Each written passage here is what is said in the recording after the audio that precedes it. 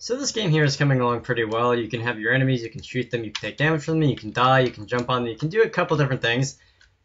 Except, something that would probably be nice would be the ability to see how much HP you and your enemies and whatnot have, right?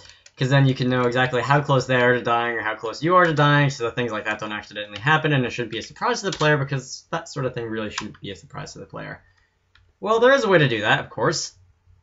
And that is going to be getting into something whole and new that I haven't talked about before, and that's going to be the draw event. So it's similar to the step event. It happens every time that the room is displayed on the screen, which would be 30 times per second. It updates once per frame, generally. Except this is where you can draw stuff on the screen, and by draw stuff on the screen, I don't mean taking your mouse and doing an MS Paint thing where you, I don't know where I was going with that. But this is where things are displayed on the screen. Your sprites, your objects, your text, your HP bars, your whatever you want. So, here I'm going to be saying, quite simply for the enemy, draw text. And this takes a couple of arguments. It's going to take the X, a Y, and a string. And I'm going to say X position. It's going to be right above their heads, if you can call that a head, the red thing. And Y, how about minus 16, so 16 pixels above the head. And the string that we're going to draw is going to be the current HP, and then a slash, and then their maximum HP. Now I'm going to leave this syntax error there for a minute. I'm going to come into the create event, and I'm going to make an actual variable called max HP. And when they're created, when the enemies and the players are created, they're going to get a maximum HP value, so maybe they recover some HP for some reason. They won't be able to go above max HP, whatever that happens to be. And their current HP when they're created is going to be set to the max HP because you don't want them to spawn injured or something. Well, I don't think some people would particularly mind if the enemy spawned injured, but that would be rather detrimental for the player. So, we're going to do that there as well. And we'll be drawing the player's HP in a minute. And we're going to come back to this draw event with a syntax error. And we're going to be saying that. So, on the screen, when you play the game, you see 10 out of 10, which is their HP, but you don't actually see the enemy. Now, this is something that confuses quite a lot of people.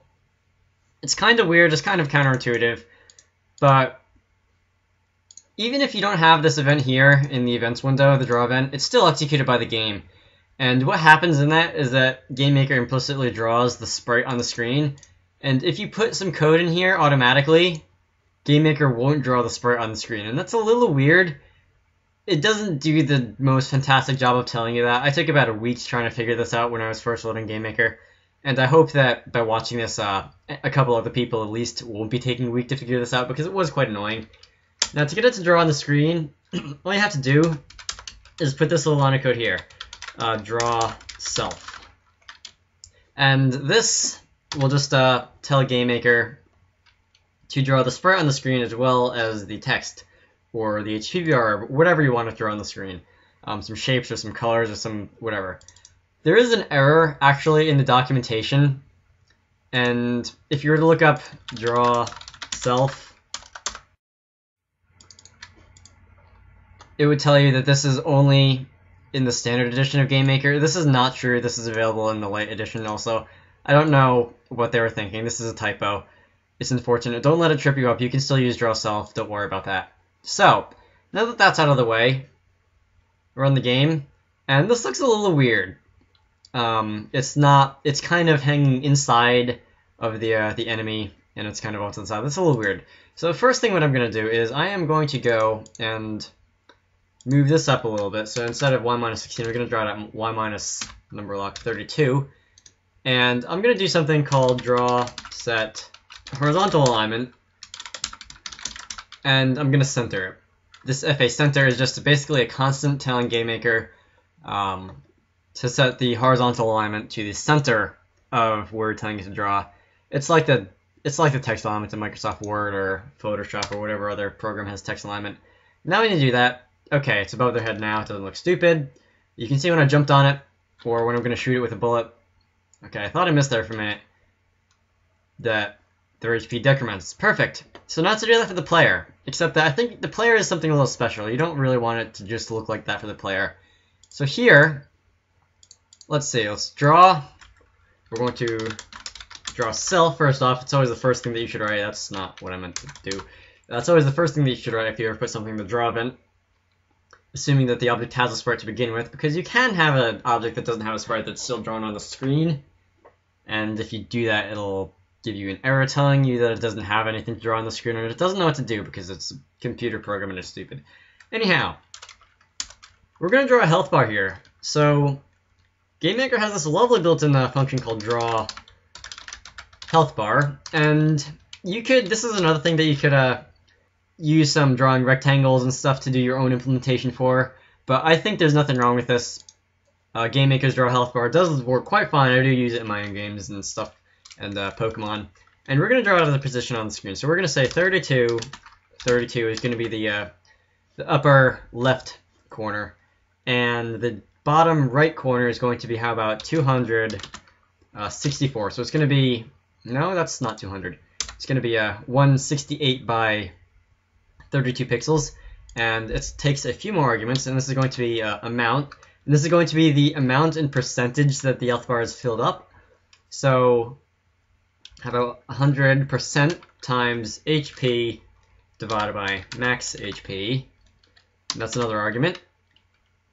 And back color, that's the color of the background of the health bar if you're at like partial HP and your health bar is half full, and this is the color of what's shown in the background. You can turn this on or off. There's another argument to do that. I'll get to that in a minute.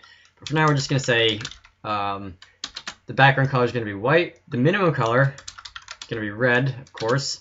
Maximum color is going to be green. And anything in between minimum and maximum HP is going to be interpolated. So if you've got like half HP, it's going to be some sort of weird brownish color, because that's about halfway between red and green. The direction. This is interesting. Unfortunately, GameMaker does not let you just set any direction, like in degrees, for the health bar, as far as I know anyway. But for this, 1 is to the left, and we're going to have to look this up. 0 is at the left, 1 is at the right, 2 is at the top, and 3 is at the bottom. And you can use that to make your own HP bars going in whatever direction you want, left, right, up, or down. I don't know, I don't think you can say like 1.2 to have it at an angle, but I'm just going to have mine be boring and go to the left. So if it's all the way at the left, that's 0 HP, and the right is maximum HP. So that's direction. The next argument is show back, if you want to show the background color or not. True or false, it doesn't really matter. I'm just going to say true, because why not? And show border, which is going to be drawing the black rectangular outline around it. And I'm going to say true for that too, because why not? Alright. So I'm going to run the game and see what happens. So you may notice that the health bar is being behind these objects here, and that's because of the draw depth. And this can be a little difficult to wrap your head around. It's not something you usually think of when you're playing video games, but everything in GameMaker is drawn in depth in order.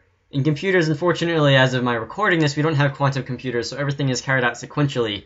You can't have multiple things happen at the same time, and as that happens, the first object I created in this game was the player, so it's going to be drawn first, and then everything else is going to be drawn on top of it. The walls were created later.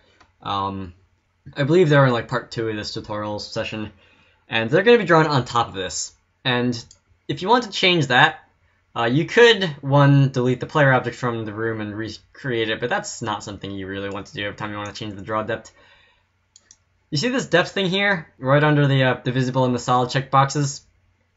Well, you can change that. So by default, everything's depth is 0. A positive depth means it gets drawn earlier, and that will be in the background. You won't see any visible change here, because there's nothing between, say, 10 and 0. And the negative depth means it's going to be drawn later. And we are going to want to set that to something negative, say negative 10. And now the HP bar is being drawn on top of the walls. This doesn't have any impact on how the game plays. You can still collide with enemies even if they're on a different depth than you are. And you can still kill them and stuff. If you get into 3D, it's a bit of a different story because the depth is more or less the Z-axis in 3D. But I won't be getting there for a little while. I'll probably be getting to it eventually, 3D games, but not for a little while, at least a few months. Maybe weeks, depending on how fast I put these videos up. But that's how you get a draw depth. And you can also, if you wanted to, change this on the fly. Say if you hit a button or something in the game, then you can change the depth or whatever. I don't know. It's not something that people generally do. Usually when you're making games, you don't need to control the depth that much. You can just set another to a certain depth and run with it. Now, it would also probably be good if we could be like the enemies, getting back to the subject at hand, and show exactly how much HP they have on the screen. So once again, I'm just going to draw string. No, draw text. Draw string is like Java or something. And we're going to say 32 instead of a relative position to the player. How about 96? That should put it underneath the health bar. And there. Actually, I'm going to be fancy and label that as HP and concatenate that string there. And that'll draw on the screen the amount of HP the player has. Okay, so that is also, I didn't mean to die there. That is also sort of off to the side, it's not lined up here. So we are going to be wanting to do something similar to what we did in the enemy and set the horizontal text alignment. So draw set H align, and we're going to set that to left. In case you're wondering, you can also set the vertical alignment for text, but that's something that you don't usually do as much unless you're using like multi-line strings or something like that. And I'm going to get to that, but I'm going to get to that later. So, perfect. We have the HP being drawn on the screen. We can see how much the enemies have when you shoot them and stuff. My aim is amazing. You can run into them, and you can die. Wonderful. And the game restarts. So, that's progress. I think that's going to be it for this part of the tutorial. If you have any requests for what to do later, let me know, and I will get to it eventually. For now, rate, comment, and subscribe. Watch the stuff I have uploaded. Please and thank you, and I will see you all later. By the way, something else I might want to mention is that the default font in GameMaker Studio is different from the default font in GameMaker 8.x, and you now have this rather hideous-ish looking Comic Sans ripoff thing here.